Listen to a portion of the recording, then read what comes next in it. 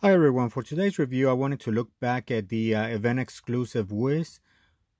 This was also available at P Bandai, and I think this was released a while back, so just wanted to review it too. And right now, before I forget, if you're interested, I do have this exact copy for sale at the moment too, so feel free to review the link and let me know if you're interested.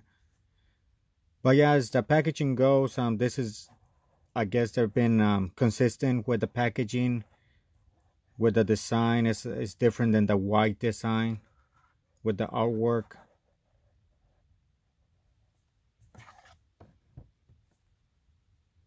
So that's something that I guess we gotta give them props to them. But yeah, other than that is nothing else. No major difference. These are all the accessories that come with the figure. I think they're the same accessories as the regular release, unless they included extras or changed a few things. So let me know. But I think they pretty much have the same accessories. I don't think they resculpted anything out of this figure. I think it's just a repaint.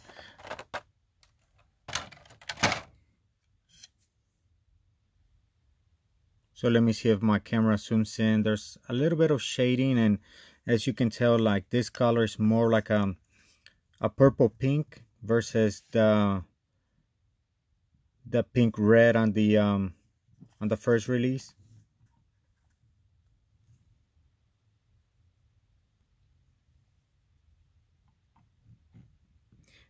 Here's a closer look at the figure, rotating it, that way you can see the paint.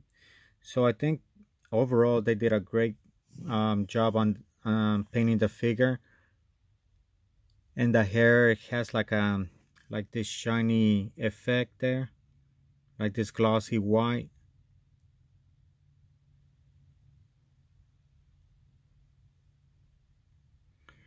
But yes, for articulation, as you can see, like the lower legs, pretty much they're stuck on underneath this plastic skirt.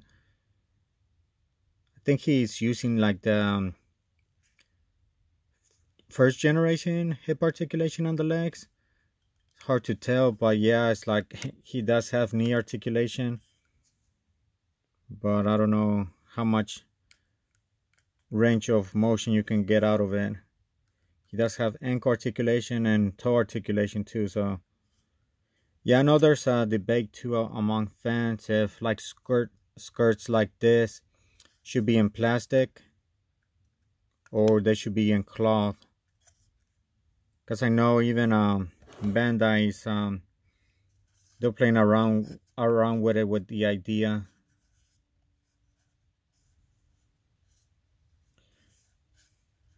Sometimes they switch back and forth. Like I know, like the Senseiya figures used to include cloth, then they switched to plastic. So it just depends. I know that plastic looks better sculpted, but yeah, if you want to get any poses or anything like that, cloth is always way better. But yeah, this ring stays on, it's glue, so that gets in the way. The shoulders are sculpted in one piece. He does have the mid-ab articulation and the lower torso articulation, so that's good, but I mean, there's so much. So if you move the arm, the shoulder pad is gonna get in the way. So I get what Bandai was trying to do. They were trying to capture more of the sculpt of this figure.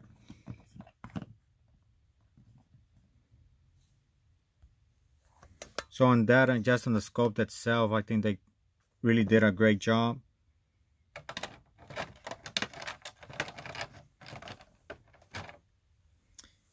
And here's his staff.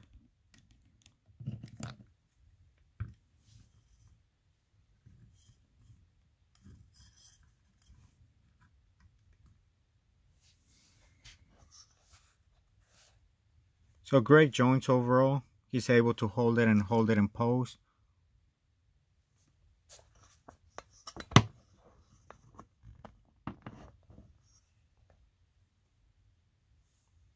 And he does come with extra head sculpts too. It's all one piece. I'm just taking it out right now.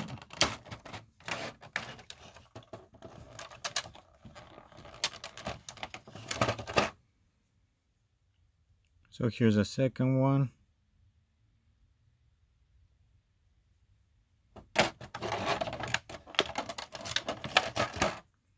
And here's a third one. So just removing them is really simple. Just pull it out.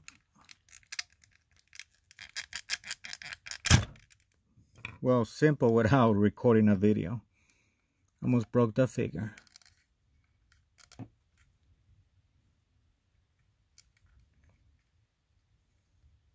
So also like the Bandai has made the neck piece, the neck in one piece now versus separate pieces that pretty much we didn't get that much articulation, or sometimes it will break there on that joint right there. Let me see.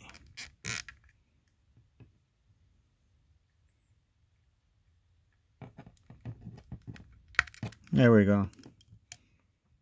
It's hard getting a good angle on camera.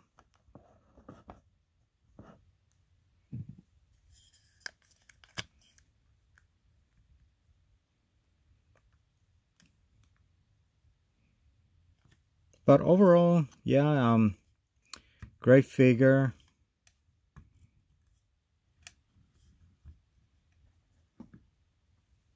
He does come with additional hands too if you want to use them. But they're just, standard hands, nothing really special about them. The pointing hands.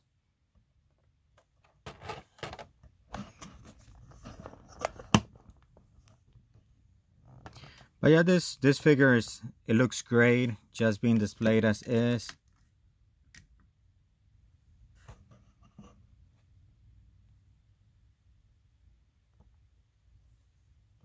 So let me know if you have any questions, and thank you for watching.